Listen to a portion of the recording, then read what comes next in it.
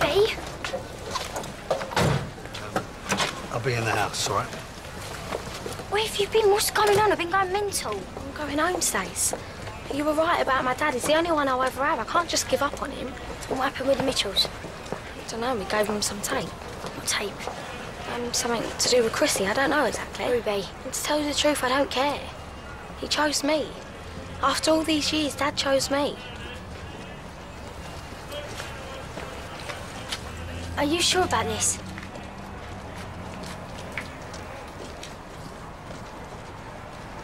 What sort of tape?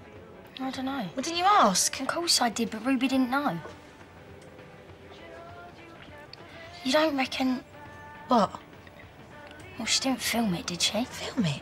I don't know. What sort of sicko do you think she is, Stace? Well, I'm only saying. No, not only does she top her old man, but she makes some snuff movie out of it. Well, there's some sort of tape doing the rounds, and whatever it is, it's big time. Otherwise, all that wouldn't have kicked off at the club, would it? No, I suppose not. So whatever it is, it has to be good, right? Has it? Well, Zoe didn't do it, Chrissy did. So whatever's on that tape puts Zoe in the clear. Yeah, but the trouble is the Mitchells don't give a monkeys about putting Zoe in the clear. Or dumping you in it after you made that alibi up. The only thing they're worried about is getting that airhead sister of theirs out the nick. So she... What's happened? Have you seen her? Who? Oh, Cat, don't play games. Where is she? Where's Chrissy?